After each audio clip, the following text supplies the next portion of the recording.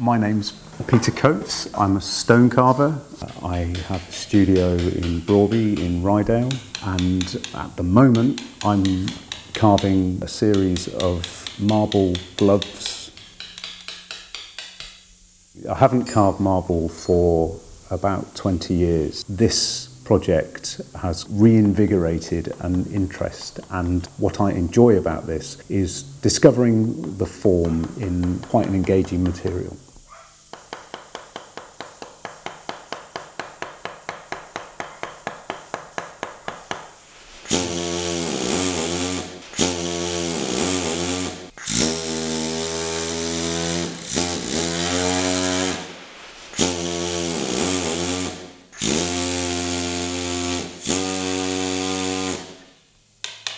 Carving is a process of removal to find the object that you're wanting to make. I mean, it starts out from, well, bigger blocks than this. This has been cut down. This would make me 2 gloves, really. So I cut it down with an angle grinder.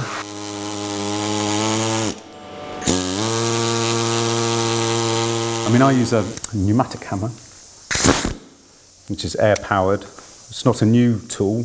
Victorians used these, so it's not a cheating. It's not modern life, making life easier. Briefly, I mean, I'll use this as a point in the pneumatic hammer, which is a roughing out tool designed really to remove larger volumes of material. Kind of traditionally, you go through the, I mean, in carving, these are sort of like small-scale masonry tools for sculpture, so they're smaller, really. But you know, and you can start to cut lines in.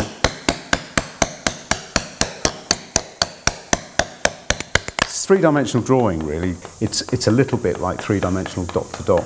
If you're doing a face, you know, and you're working around the eyes, I draw what I'm carving onto. So you'd rough the kind of the orb of the eye surface. You'd kind of create that surface because you're always working back. It's a bit like something being covered in sand and gradually that being blown away to reveal the object.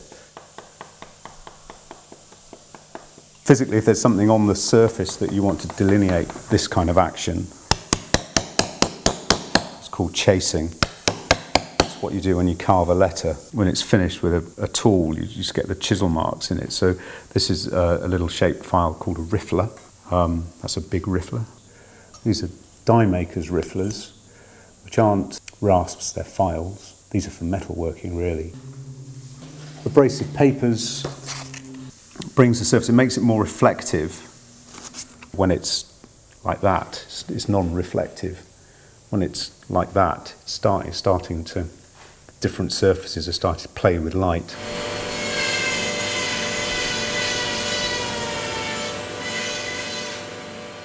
Right, so well, we've been to my studio and seen the carving work that I've been doing there.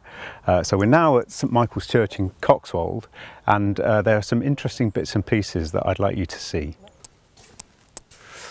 Well, we're inside the church now, and just as you come in, have a look up and look at the ceiling. Look at the carved bosses above you. There's plenty to see. Okay, well, you saw me working in my studio on a tiny little piece of marble, making this little delicate, intricate thing. This, in effect, is the same material. It looks like Italian marble, but it's colossal. It's a building. This whole thing probably weighs between 6 and 8 tons and would have been a major undertaking to just install this. If you look carefully at it, you can see that it's made up of a number of separate pieces that have all been jointed and built together, just as a building is built. So this is a major gesture on behalf of somebody who wants to be remembered. And the cost of it in the time was unbelievable. It's more than a Ferrari. The 2 figures that are the subjects that are to be remembered, these would have been 2 colossal blocks of white marble that would have probably, before they were carved, would have weighed about 3 tons. The people that made this wouldn't have the kind of lifting equipment that we have now. So you just think about what's involved in moving these things that are heavier than your car. I mean, you saw me working in the studio with the kind of tools that I use, and it was a tiny piece of work. But this is physical, hard work that these people would have had to have work into these blocks of marble. And you know, if you can, excuse me, sir, if you can put your hands inside here, you can feel the rough surface where they would have used a tool called a punch to rough out in here. But the work involved in going right up there is phenomenal. You saw me using rifflers, those little files on the gloves that I was carving. Well, if you look here, you can see these marks on this part of the hand there, and I think that's of the time that it was made, and that's somebody using exactly the same tool as I was using the other day, about 500 years ago. Have a look at the headstones in the churchyard. There's a wealth of really good Victorian stones all around me. Some of them are in really good condition, so you've got very, very crisp, well executed lettering. They all tell a story. See what you can find.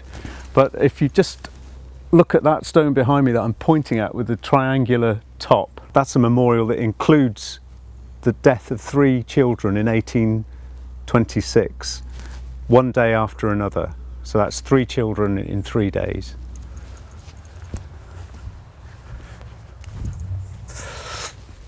Right, this stone's about the same age as that stone that I was leaning on, which is about 10 feet over there.